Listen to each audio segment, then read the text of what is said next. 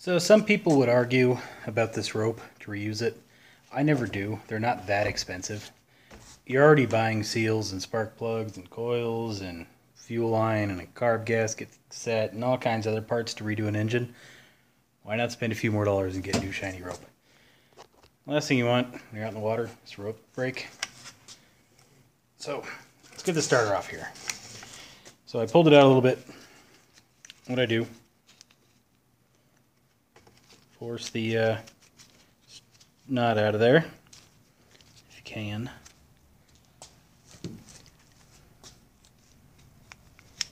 So all I'm going to do is cut the nut off. Still holding the rope here. Slide the handle out. Bring the rope through. Let the starter slowly retract. That'll get the tension off of it without it going too crazy. So it's bundled up there. There's probably still some on there, but the vast majority of it's off. Pull out this top nut. And this one.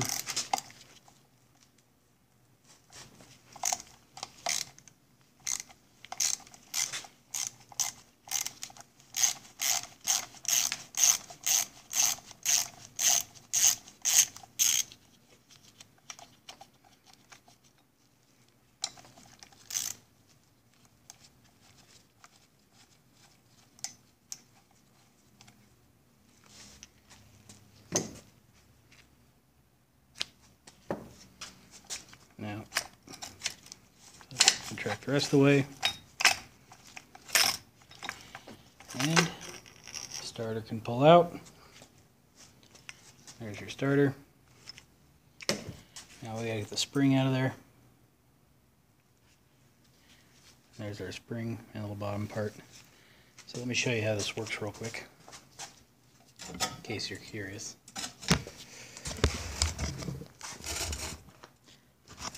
Still can't see it. See that roll pin down there?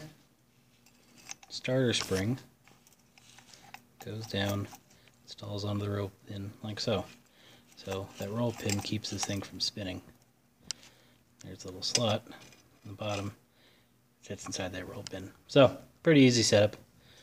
Similar to the 6 horsepowers, well, and the newer 8 horsepowers. Just a lot longer. So for safe stowage, throw the thing back together. If I can figure out how. Just like so.